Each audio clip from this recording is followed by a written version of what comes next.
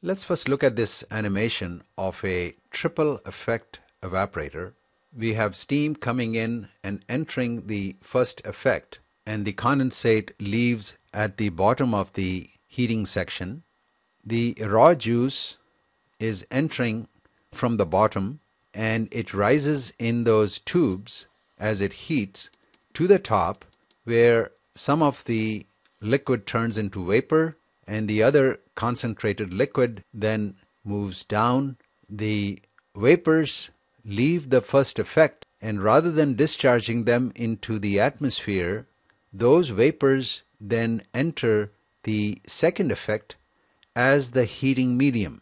Note that the heating medium in the first effect was steam, and now for the second effect, the heating medium is the vapor that is coming from the first effect. Those vapors will then condense in the heating section, and they will leave as condensate. Now the concentrated stream from the first effect is then fed into the second effect at the bottom of the heating section, and it rises through the heating section to the top.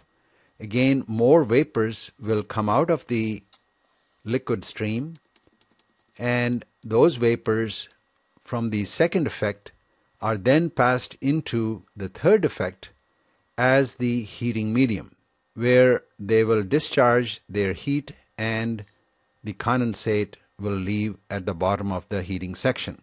The concentrated liquid from the second effect is then fed into the third effect at the bottom of the heating section, and again more vapors will come out at the top, which are then discharged into the atmosphere, and the concentrated product stream leaves on the right hand side from the third effect.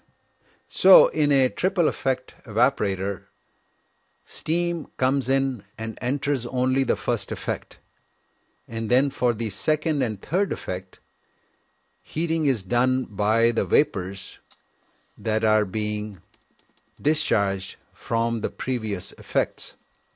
Of course, the vacuum inside these chambers will be maintained at appropriate levels so that the liquid streams in those effects can appropriately boil and discharge vapors. So note that the boiling temperature in each of these effects is different, and that boiling temperature is maintained by using different levels of vacuum in each of these effects.